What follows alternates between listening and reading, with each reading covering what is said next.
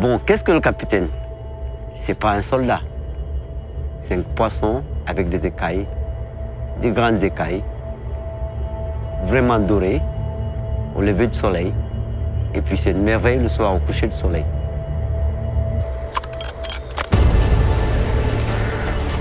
People, they always talk about the sun of Africa, the colors of the sun that you would not see elsewhere. And I think it's true. The bush is what it is, you know, there's no change in it. It's always going to be somewhere where you can go and see something for the first time. Pretty much as raw and edgy as the African wilderness can be in today's modern world. The greatest motivation for being a fishing guide has been the access it gives you to living in the bush.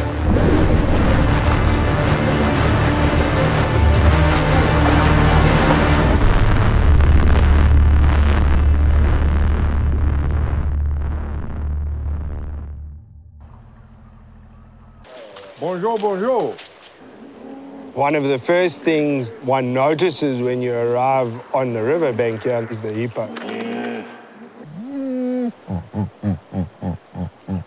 Yeah, that's not good. Cameroon was never really on the radar for me, actually. We have Ed Truter to thank for. I mean, he spent quite a few years working and living in West Africa. If I rip these pants, I'm gonna have a freaking problem. Oh, fuck it. And he's been on sort of a quest to find a relatively still intact West African Nile Perch fishery. I had heard of big Nile Perch out of the Faro. I had seen photographs of fish caught on hook and line. But the fish that really caught my attention, the locals who found it told me it was 1.8 meters in length. It clocked 100 kg scale. So it's obviously an incredibly productive river that can produce fish of that magnitude. There seem to be a lot of small perch, like in the shallows, which is very cool, because I'm sure sooner or later we're going to get a much bigger fish. The local word for Nile Perch is Capitaine, and it's not hard to imagine why. It's a very authoritative title, and yeah, this is definitely the king out in these waters. What's interesting about that name is it doesn't matter where you are in Francophone Africa, that's the name. So it's unusual for a colloquial fish name to carry across so many countries.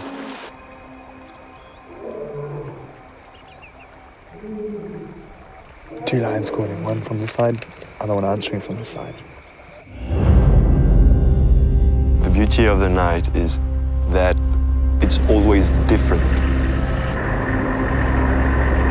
And at night, you can lose everything you know. Everything is new. The sounds are not the same.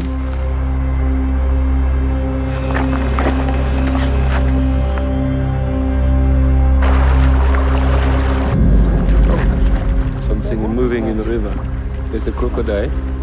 You approach this river, and you know that hippos, they are just here, and crocs, they're here too.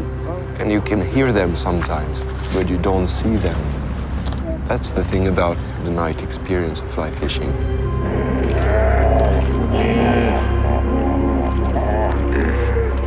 The normal night sounds of Cameroon reminds you of just how special and remote this place we are.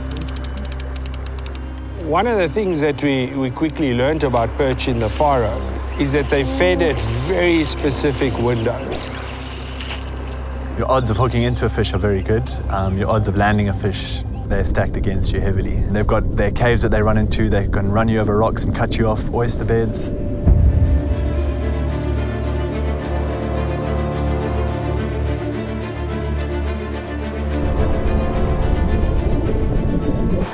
I lost a 50-pounder this morning, and it's just a little 10, 12-pounder.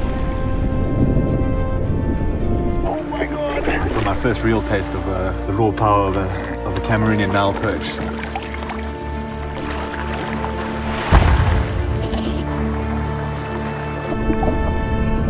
A Nile Perch looks like a dinosaur. Eyes on top of the head, big underslung jaw, big dorsal spikes. Folds all the way down perfectly into its body like that. Look at this tail here. That's what makes him so powerful. Hell of a thing. We're all standing here in the dark, we can't see a thing. Then the next second you can hear someone say, yeah, I'm on. Oh. I need to light something.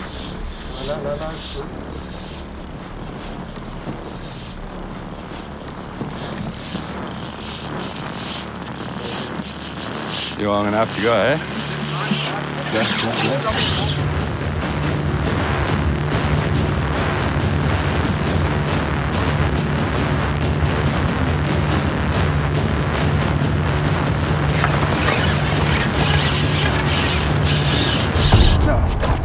Go on. Far. Stu hooked what was quite obviously a monster. I got a hiding, and it's very sad. Big egg shake, boom, boom, boom. C'est la vie.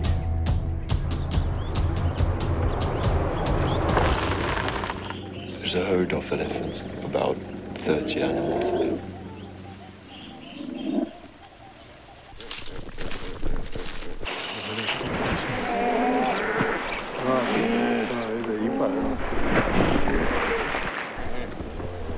There's plenty of water to fish, so you can leave some of the hippo spots to the hippos.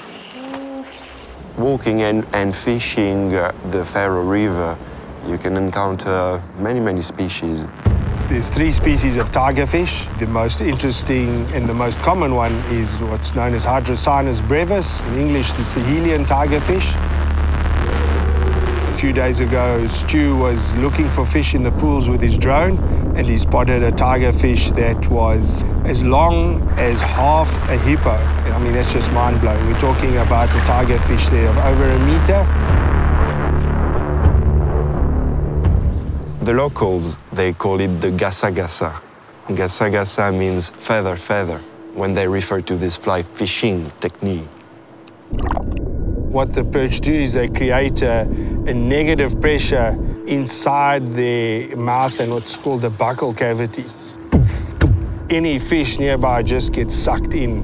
I hooked a 14-pound perch that got eaten whole and then spat out by another perch. So he's come out a little bit worse for wear, but still ready to be sent back in.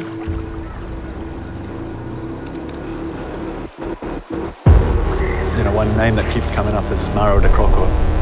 Incredibly deep. We actually have a cracking fishing session as it gets light. Second cast of the day. This beautiful little perch. Been waiting for a big bite today.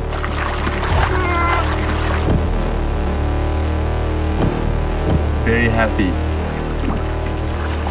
Stu's hooking a couple of perch. I hook into a really good tigerfish that just gives me an absolute beasting, you know, just gives me a really good rev.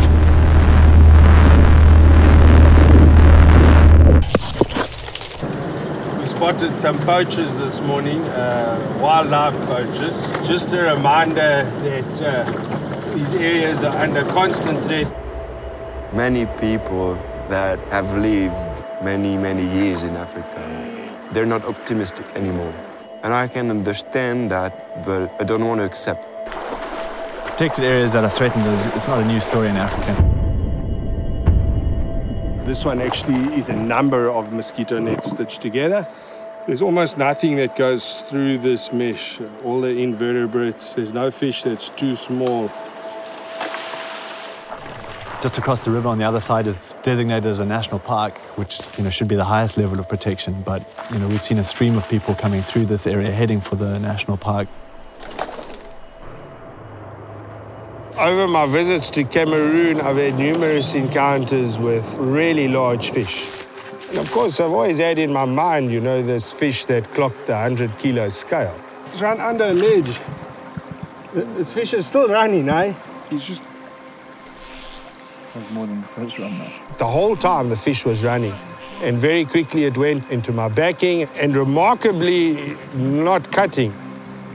This fish is still pulling line, lots of line. And I got into the water a little bit and tried to see if we could unhook this line.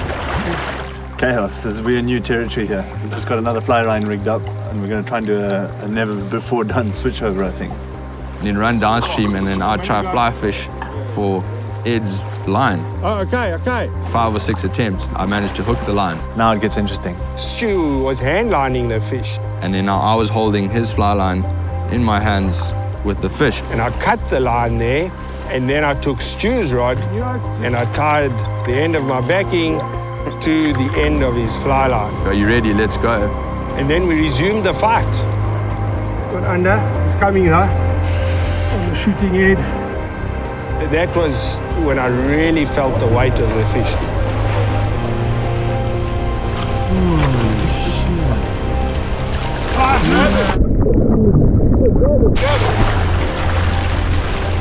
What the fuck?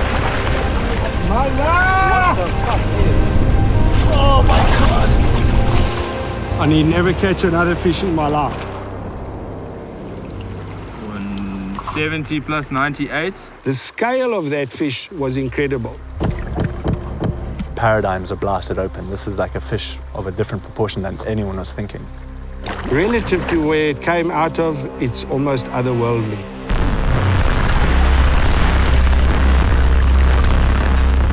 There you go, my girl. This is the part of the world where this species evolved. You know, we're very, very privileged, and hopefully we can do nothing but good for the place. If I need to isolate only one passion, I should admit it's not about hunting, it's not about fishing. I think it's about nature.